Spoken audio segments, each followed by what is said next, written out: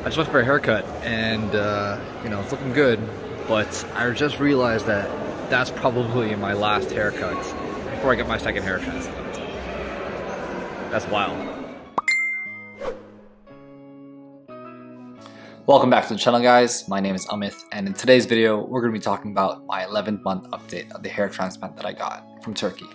First off, apologies for the late update. It has been a pretty busy period for me. I've been running around quite a bit. I'm actually currently not even in London. I am in India and I'm here for work for a couple of weeks. So you'll probably be seeing a lot more content with me in this hotel room. Now, for those who are new and have just stumbled upon this video, a brief introduction is that I got a hair transplant about 11 months ago from Istanbul, Turkey. I got an FUE hair transplant from Vera Clinic, and I got 6,100 grafts extracted from my donor area and placed onto my hairline and mid-scalp. I've been posting my entire journey of my hair transplant from the beginning up until this month. I usually post monthly updates, try to give you guys some sort of insight of what the process is from the beginning up until how it's supposed to be finished. And I also try to provide some tips along the way about a hair transplant that can help out someone who is looking to get a hair transplant or someone who has just gotten one. If any of these type of videos are of interest to you or provide you some value, do consider liking and subscribing to these videos. I'm nearly at 2,000 subs. That's awesome. I didn't expect to be here after my hair transplant, but here we are. So all thanks to you guys. Join the family if you haven't already subscribed. And also, as I announced in my last month's update, I am planning to get a second hair transplant very soon, and I'm going to be posting all about that all over again and basically documenting the start of my journey of the second hair transplant up until it's completely finished and I get a full head of hair. All right, so let's jump right into this update. Now, there's not that much to update you guys on, to be honest, from the 9th and 10th month. The 11th month is kind of still looking about the same to me, but I do see a little bit more thickness compared to the last month. And again, it's a process. It's not going to look drastically different around the 9 to 12 months, but I feel like the growing cycle is pretty much at its peak at this point. I did want to do something a little different this time around in my video updates. I usually go through my 360 view of my entire head, which I'll still do. I do a close-up of my hairline and my mid-scalp, which I'll also still do. But this time, I want to show you guys a little more of the things that probably is not said as often in my videos. And that is what you have to expect out of your hair transplant. I'll get to more of that later on in the later segment of this video. But for now, let's jump into the 360 view of the hairline, the mid-scalp, the donor area, and as well as the crown. Alright, so this time I wanted to show you guys a side-by-side comparison of my hair before and after a haircut. I trimmed the top, as you can see here, and got my sides and back sloped up with a 1.5 guard. Although the lighting conditions are slightly different, you can still see the main differences in the donor areas. The back is, as it's always been, empty, but soon it won't be. But even at a 1.5 guard haircut, you still can't really see any sort of scarring as shown here.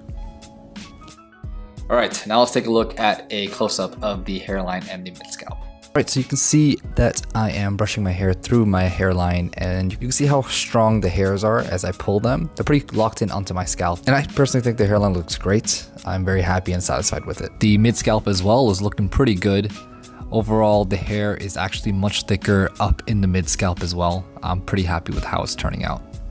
All right, this is a section where everyone apparently loves on my video because I see a lot of engagement during this time. The monthly progression of the top of my head from month 1 up until month 11. Month 1 to 3 is where the ugly duckling phase started to begin. There's a lot of shedding and slow hair growth, but we all had to go through it. Month 4 to 6 is where I saw some hope with the hairs on my head starting to sprout. Still not the coverage I wanted, but it was slowly growing. This is also when I started using fibres to add density.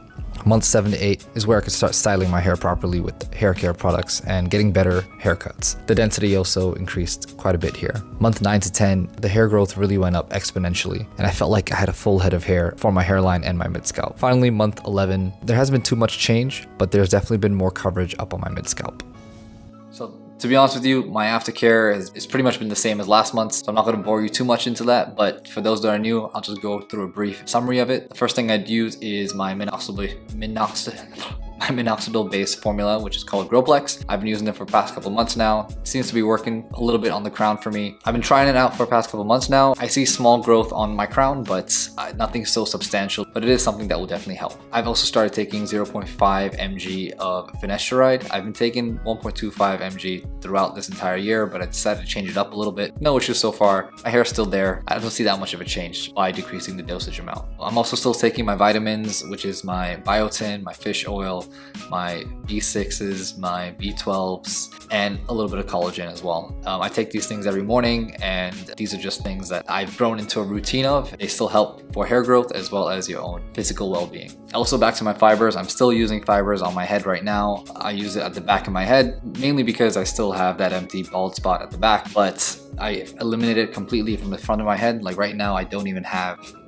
anything going on, but my hair looks perfectly fine and perfectly normal, even from a distance or even close up. You cannot tell that I've had a hair transplant, or you can't even tell I'm thinning hair. So it's really rejuvenating for me to not be able to use this many Fibres again. But again, if you're interested, links are in the description. Check them out if you like. Okay, so very quickly I wanted to talk about, despite everyone thinking that sure, my hair looks great right now, but there are times where I still look in the mirror and kind of wish that, oh, maybe I could have had it a little more thicker, or is this the final result that I'm actually looking for? The reality of it is that I think going into any type of hair transplant, you have to set your expectations pretty low, because you most likely will not get the desired look that you want in one sitting. At least from what I've seen online, the amount of research I've done for myself personally, I realized that unless you had a lot of hair at the beginning to start off with, you're not going to get the full thick density that you're actually looking for. Now for me, again, from my perspective, the way I'm sitting as it is, look at the camera, my hair looks fine. I have no complaints. It looks thick from the front, but you know, if you look closer inside, it is a little bit thin. But again, who's going to look at me at the top of my head and point out, hey, why is your hair so thin?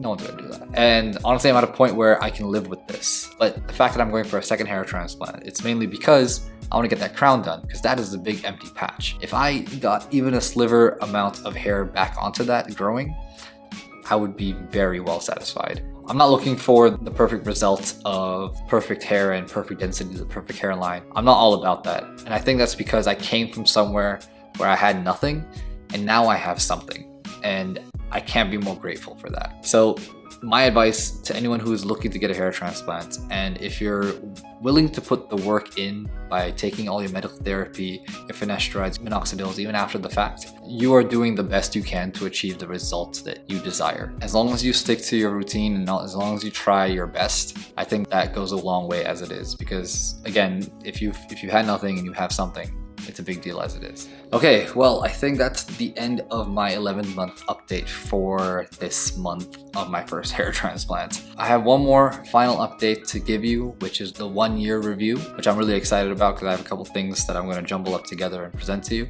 I do have a couple of videos planned now that I have a little more time, but more importantly, I am going to get my second hair transplant in about a month. I'm super excited and I can't wait to bring you guys along with me on that journey. So do consider liking these videos, subscribing to the channel if you haven't already, because I have a lot more content coming up and hopefully it's of interest to you. I'll catch you guys in the next one. Peace.